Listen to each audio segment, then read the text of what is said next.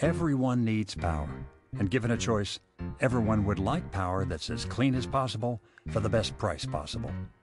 That's not too much to ask. A pony would be too much to ask. But you didn't ask for a pony. You just want the best deal possible on the cleanest energy possible. It's a simple request with an answer that's been surprisingly hard to get. It's as if the people with the power over your power have something to hide, which they do. Not because there's some sort of nefarious evil plan to plunge the world into darkness and turn us all into mole people. No, the truth is, the way we get our power today just isn't very bright. Example?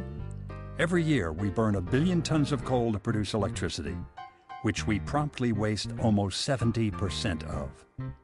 That's the not very bright way today's grid works. It guesses that a lot of people are going to want a lot of power sometime.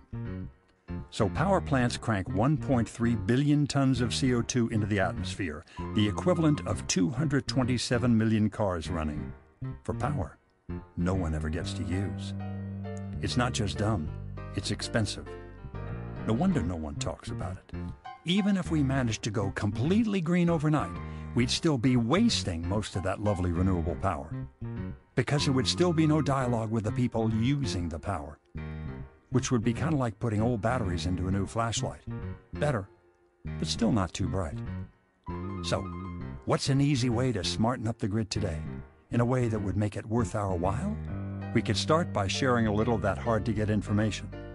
Offer users a choice over suppliers, rate plans, the sources their power comes from, even ways for people who generate their own power to sell it back to the grid. A lot of people might not change a thing, but a lot of others might. Either way, you'd finally have an answer to your simple request. Better yet, you'd have information on your side. And with information on your side, there's something else you'll find.